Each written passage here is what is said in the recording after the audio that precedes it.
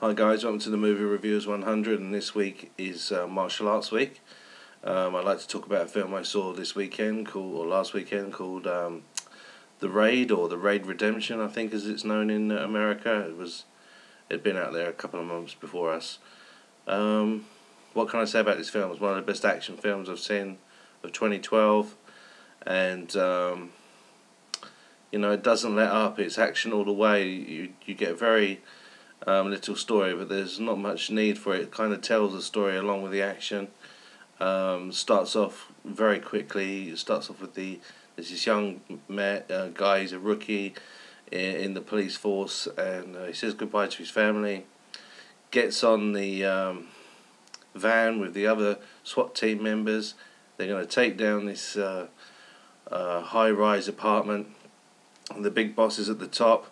They get there. They start going into the building, and that's when all hell breaks loose, and you get some brilliant martial art fighting in it. It's definitely a fantastic martial arts movie, directed by a Welshman, which was a bit of a surprise to me, but great job done by him, and I think that Hollywood will come calling for this guy sooner rather than later.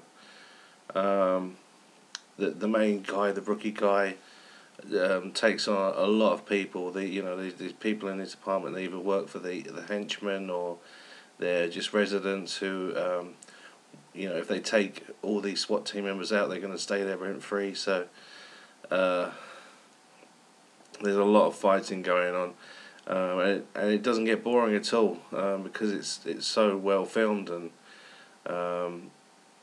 there's one guy in there, this little fella, he's called Mad Dog, and some of the fight scenes with him are fantastic.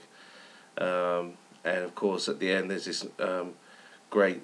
There's a twist in there, but you can see it pretty early on in the film.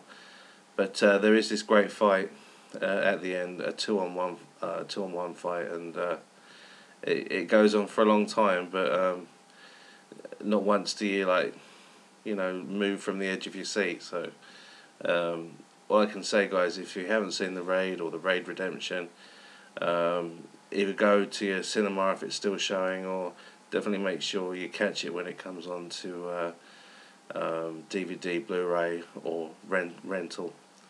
I'll catch you later, guys.